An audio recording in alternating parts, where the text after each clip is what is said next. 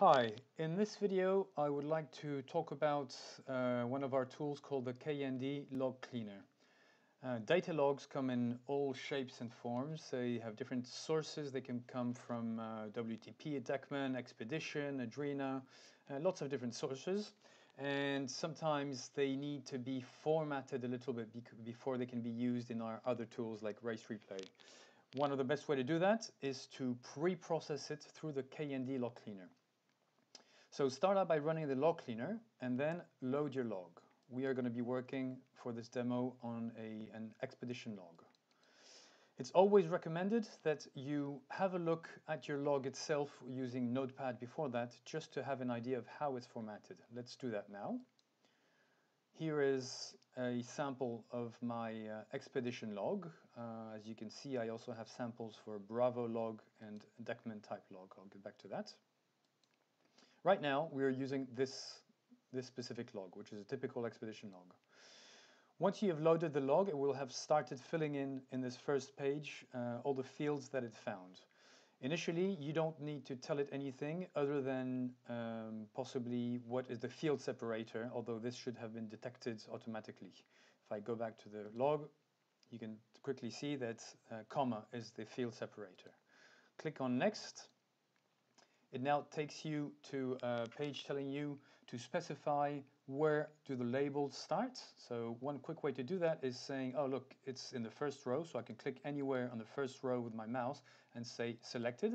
This is where the label starts. Now, second thing, on the second row and after that, the data starts, except that, as you can see, on the first row, latitude and longitude are still on 0. Probably the GPS has not fully booted up. And then after that, it takes a while before the data actually starts getting filled up. So I can tell the LogCLeaner to not start processing lines until there's actually full data. So in this case, it starts on this line. And then I can say the values start and click on selected. Value starts on row 15. Click Next. I'm now asked how is my timestamp specified in my log.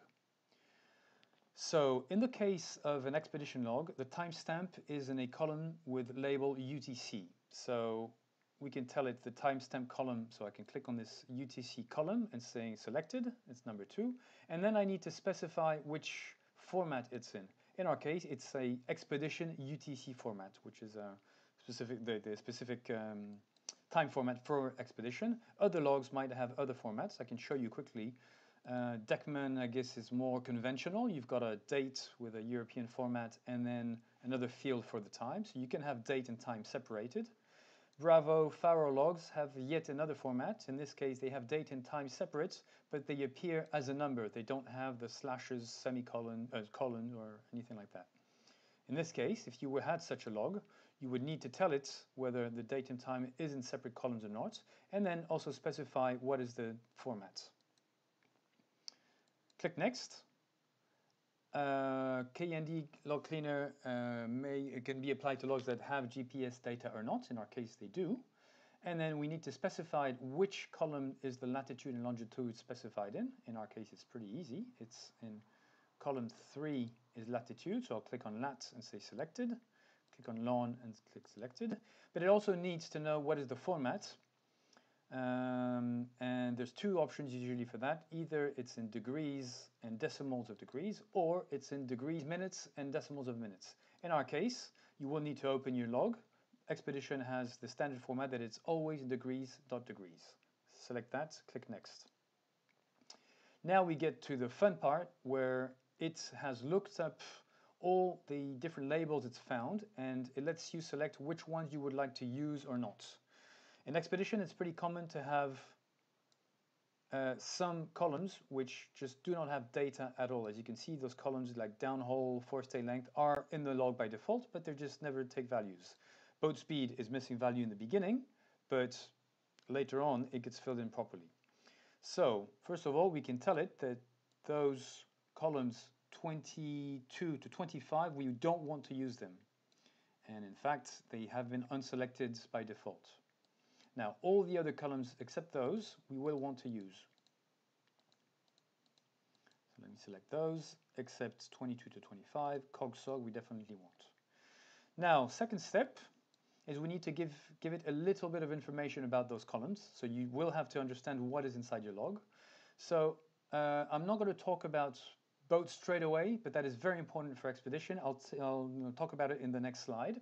But make sure it's selected. Make sure the decimals is 0 and the number type is number. Now, boat speed, we probably only need 2 decimals. Click 2, and it's a number. Now, this type, you can adjust this. This is quite important to do that because the LogCLeaner has the ability to downsample, resample, interpolate missing data. In order to do all these operations, it needs to know how can it average or interpolate numbers, and an angle 360 is not averaged or interpolated the same way as a standard number. AWA stands for apparent wind angle. This is an angle 180. I'm happy with 1 decimal. Apparent wind speed, this is a number, probably go for just 1 decimal. True wind angle, 1 decimal. This is an angle 180. True wind speed, probably enough to have just 1 decimal. True wind direction is not just a number, it's an angle 360. Set in drift for the currents, angle 360 and a number with 2 decimals. Heading, that's an angle 360. Air temperature, probably just need 1 decimal. Sea temperature, 1 decimal. Barometer, depth, heel, we probably only need 1 decimal, and this is technically an angle 180, except your heel never goes to minus 180 or plus 180, so it's okay to say this is just a number. Same discussion for trim. Trim goes to 1, and then it's we can say it's a number, and for forestay, it's for rudder, sorry. Same thing, 1 decimal is enough, and yes, it's an angle 180, but it's never going to go around the clock, so happy to leave it as a number. Forestay will just have 2 decimals, and it's a number. And then towards the end, we have cog. Cog 1 decimal, this is definitely an angle 360, course over ground. Speed over ground, we can leave 2 decimals and state as a number. Now, you've also got these checkboxes min and max, so this is interesting in the case that you are using the LogCLeaner for downsampling. You've been offshore for 3 days you've done long offshore, and you've got a massive log file of at 1 Hertz, so there's 1 line of data every second, and this is going to be very difficult to process. In fact, it's very difficult to open in Excel, and Race Replay will struggle with that. So you decided you wanted to downsample it to a log of every 10 seconds instead of 1. Issue here is that if you have a variable called forestay, which is the tension of your forestay, and you're very interested in looking at the numbers at the peaks of this forestay, if you just downsample and average all the data over 10 seconds, you're going to lose those peaks. Now, if instead you check the box max, this will create in the output log a value for forestay, which will be the 10-second average of the forestay, but it will also create a new variable called forestay max, which will be the 1 second peak over this 10-second average. And so the good news with that is you will not lose your peaks, your high frequency peaks. Let's click on next and look at the final settings before you can run the log. Output frequency. In that case, it was a 1 second log. We leave it a 1 second log. We just have done a little bit of things onto it, like remove some variables. Shift time by. This is, for instance, your log might be in UTC and you want to bring it back to local time because it's nicer to process. Offset GPS position. In some cases, the GPS might be in the back of the boat, in the middle of the boat, or somewhere else, and you want to tell it every time step that it needs to be shifted a little bit according to the heading, so that you're offsetting your GPS location, which can be interesting when you're doing really advanced investigation of pre-starts and you want to know if you crossed the line early or not. Interpolate missing lines. So that's an interesting feature. Sometimes a log might not be very regular. It might come in at every second, but then sometimes skip 1 second, skip 2 seconds, come back to 1 second, just be irregular. This specifies to the LogCLeaner that you would like to interpolate whatever is missing. Now, for the filter, this one is very important, especially so for expedition logs. If I go back to the log, the expedition log, you will see that the first column is called boats and has 0 all the time. Well, in fact, it doesn't necessarily have 0 all the time.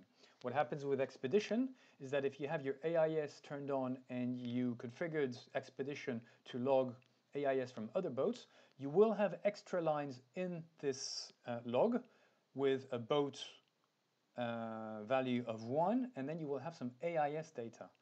You must specify to the LogCleaner to skip those lines. So this is where you should do it. Filter only process lines where, and then I'm going to take my variable boat equals 0. And that way it will ignore any line of data where the first value for boat was anything else but 0. Then we have some output settings.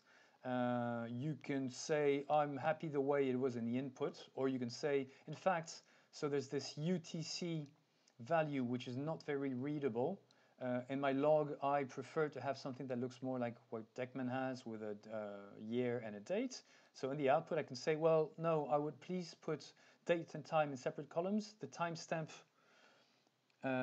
label, so we want it as a default, and we want the timestamp label, so the date value to be called date, and the time label to be called time. As for latitude, longitude, I'm actually quite happy the way it is in the Expedition log. And from there, I can clean on run log cleaning. Before I do that, let's show you one other little tip here. At any time, once I've done all this configuring, it takes a bit of time initially. Well, you can save this to a config, and anytime you run the log cleaner again with a new log, you should load the config that you've already created, and you don't need to go through this whole configuration process again. Right, let's click on Run Log Cleaning. And there you go, it's asking me to save it. Expedition log 1 second clean. I'm going to save that. And it's opened it here, so let's have a look at it in my Notepad++, which is a type of notepad. Well, here we go. Here's our final result. We've got date and time as specified in the output. And then if I go further to the right, you will see that we now have two variables for force stay. One is called force stay and one is called force stay max. That's it for this video. I hope it's helped and will make your work easier. If you have any comments, please comment below or send us an email.